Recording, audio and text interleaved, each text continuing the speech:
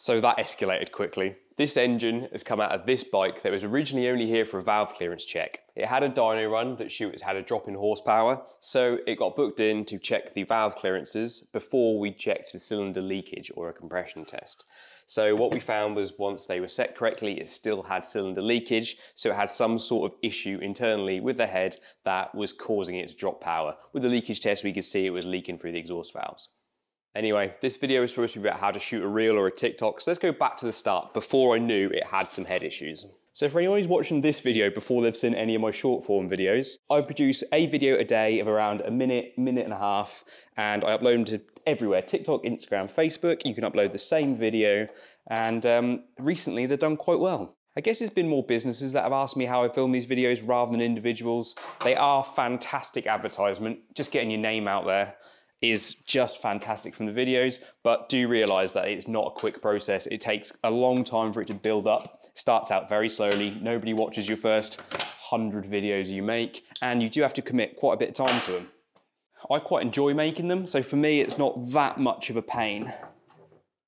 But the main thing that you've probably noticed is you have to keep them interesting and just to keep the actual frame changing quite regularly. So I usually show a clip for no more than 2 seconds at a time and then switch to the other clip. Sometimes that means that I am cutting between clips on the same video. So I'll have it static for, a minute and I'll show 3 or 4 different sections within that minute-long clip that only take, a second at a time of each one. That works out nicely. It makes the videos flow quite quickly. So there's not really much more to say about how they're filmed. I usually start out with what people would class as an establishing shot, so like a wider thing just so people can get a bit of an idea of what's going on, but that doesn't need to be more than 2 seconds long.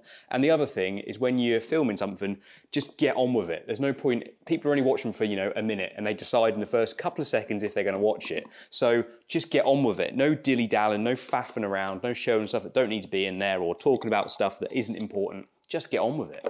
So one thing I always do before a film is I have a general idea of what I'm going to say in the video, what the video is going to be about. So rather than just having a video of you doing something, I feel like you've always got to give away a bit of knowledge or a bit of information, just let people learn something.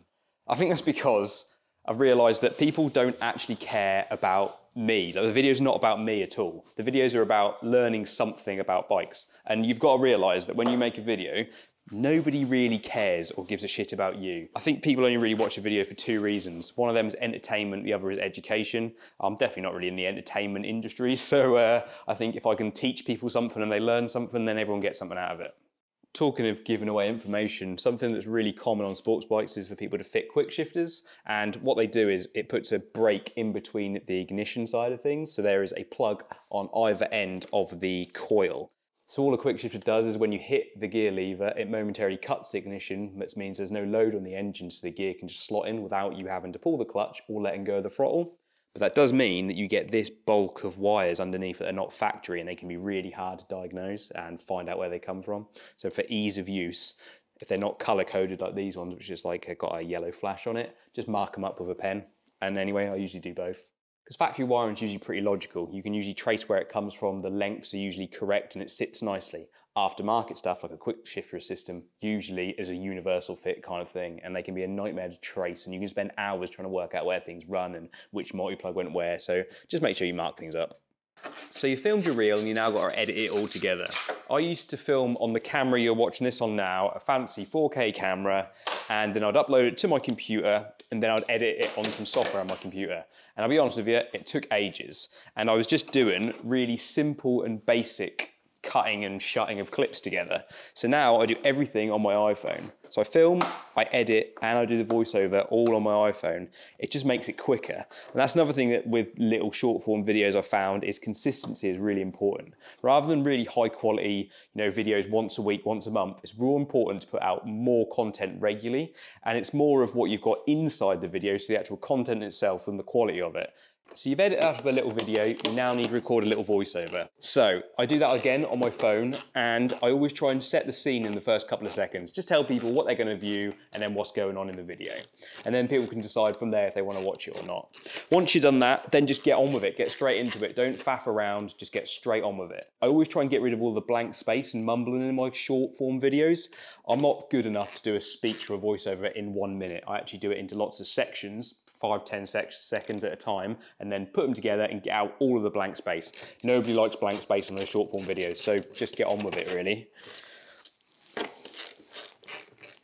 See, that little pause in a short form video would not have worked. People would have switched off and got disinterested in that 2 or 3 seconds. And that's because people haven't decided to watch the video or have any connection to you. They've stumbled across you almost. So you've got to realise that you've just got to get on with it. Ugh. While doing these valve clearances, rather than pulling everything directly out of the way, I'm going to move these throttle bodies, twist them slightly out of the way, just so I can keep the rails and stuff connected, and I can slide that rock cover out this way. I know you can get it out to the front, but it's more effort draining the coolant system, re-bleeding the coolant system, than it is to remove all the intake and a load of plugs and looms and stuff. So I'm going to do it this way. With this par valve removed, there it is, and the coil's pulled out. And then you can wiggle out the rocker cover. These can be extremely tight and close to the frame. Frames nowadays are really, really narrow. So just take your time. If anything's in the way, move it and work it out gradually. So I'll now pull out the plugs, turn it over to top dead center on cylinder number 1, and then we'll check the clearances on that cylinder, turn it over 180 degrees on the crank then, and then check the next cylinder, continue until we got all the clearances. Now use your feeler gauges to check the gap. I've got loads of different sets. Some of them have got angles like this, so you can get them around 45-degree bends. Some of them are nice and short. I quite like these ones. And then the longer ones, you know, generic ones that everyone's got. The two main things that people do wrong to get a misreading is when they force a big shim in and then they crease or bend the actual shim itself. And then once you've got a lump in that shim, you'll get a misreading because you might not be able to get that bent section into the shim, and you can cause yourself a misreading. So always check that your shims are nice and straight and haven't got a kink or a bend in them. The other one is if you actually force a too big a shim underneath a valve spring, you can compress the spring. It's a spring after all, and then that'll give you a misreading. As a good idea, a rough idea, is you should be able to push them under without too much effort, but it should grip enough when you pull it out that it can kind of support its own weight.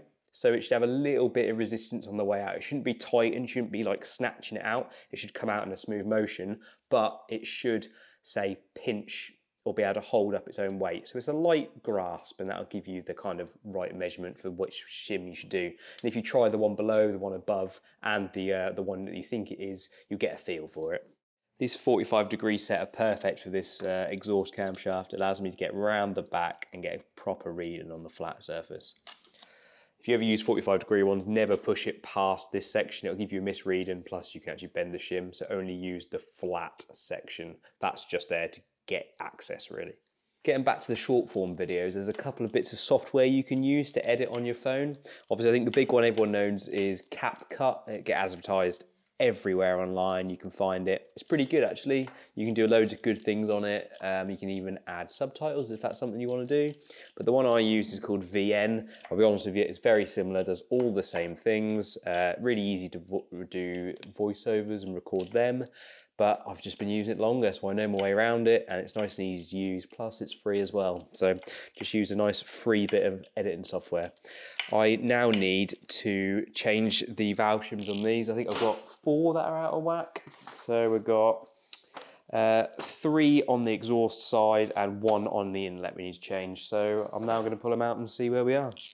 So in all, if you're going to make some short videos, which if you've got a business or anything to promote, I definitely recommend it. It is great for it. Just don't overcomplicate it. Use a system that is nice and easy for you to use, that you can just do quickly. That's important. And the most important thing to focus on is getting a message across and just getting straight to it. Don't dilly-dally around, just get on with it.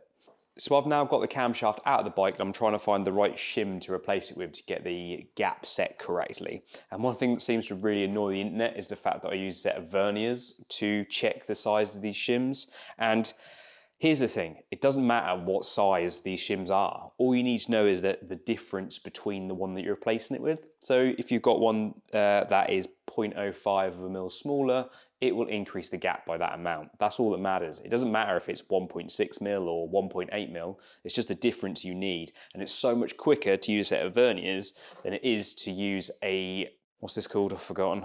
Not dial indicator. micrometer, that's the word I'm looking for. It's way more accurate and it will tell me the actual thickness of a shim, but I don't need to know that. I just need to know what it is in relation to the other one. So say it's, you know, 0.5 smaller. And the other thing is you always double check it with the feeler gauge afterwards. That is the important thing. The feeler gauge is way more accurate and real time rather than just using one of these. So I use this as a quick reference just so I can quickly go through the box and find the one I want. Anyway, let's get it back together. And that's how we get back to this point. After I set the valve clearances, we did that leakage test, found it had across the board drop in compression. Turns out big carbon buildup on the seats and the valves, which is causing them to lift open, and there was your issue. So I've just cleaned it all down, assessed all the parts. I'll be honest, I did it in a bit of rush because this bike is going to Spain in a few days. So I got it done quickly, and that's where we are. I'll now get these seats redressed, I'll get it back together, re-dyno checked, and we'll go from there. Well, that's the engine back together. Next thing up, put it back in the frame, get it running. I always forget just how long it takes to put an engine back into a bike, but this one's done. It's now going straight to the dyno. It's 8:30 in the morning, and then it's on a crate, and then off to Spain first thing tomorrow morning. Run sweet.